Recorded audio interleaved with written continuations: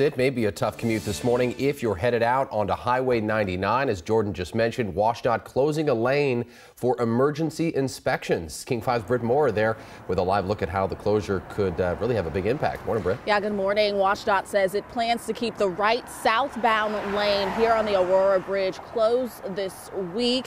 It's a precautionary step until repairs are made. Now, right now, there's no backup, but things will definitely pick up later this morning. The Aurora Bridge, a popular route for people trying to avoid the traffic on I-5. Get used to seeing this for a few days. Now, WashDOT says the bridge is safe to cross, but the closure is a precaution until repairs are made to the steel underneath the bridge. Commuters are left with 2 southbound lanes across the bridge this week. We could see additional lane closures down the line, so definitely expect some delays during the morning and evening commutes. As far as the timeline, we don't know that just yet, but plan on having to come up with a backup plan if you use this bridge throughout your commute. For now, we are live in Seattle this morning. Britt Moore, King 5.